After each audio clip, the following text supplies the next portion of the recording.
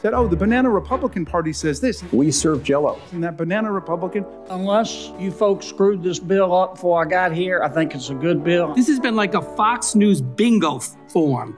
Election fraud. Well, doggone it. Border activity. But I'm pretty good with a .22 rifle. Most of being in any Oakley, I would even say. Socialism. Babies can be white supremacists. And parents at school board meetings. Bingo! I'm sure the articles about the porn stars were accurate and fact-checked. Is that a yes or a no? It's maybe. That's why it's a sham. That's why I'm disappointed. Thank you very much. It's always pleasant to have you here. Come on, Jason. Be civil.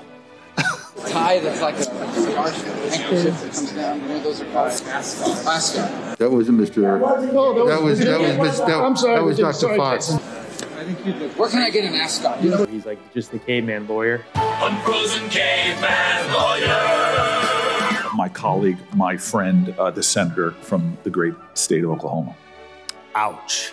I suspect I'll have no more good luck in this legislative debate than I do in push-up contest with Senator Grassley. Forgive me, Omaha. Omaha's not a state, brother. Connecticut, but United States District Judge for the District of Connecticut. Where are you from, sir? We used to be able to beat Stanford in football, and we will return. Tonight, the Astros are going to begin winning the World Series.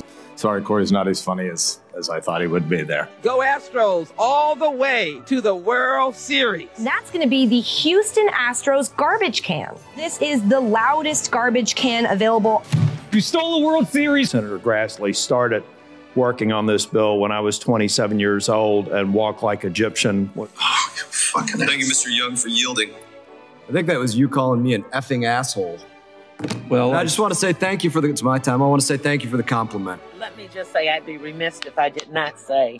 Well, I certainly apologize to the gentleman, but if he considers it a compliment, I'll leave it in place. Let's move on then. And all those in favor of the amendment say aye. Aye. Let me rephrase the question. No. After beating me in so many push-up contests, Senator Grassley was taking pity on me there. Beware of any chore you accept the first week of marriage because you're going to be doing it the rest of your life.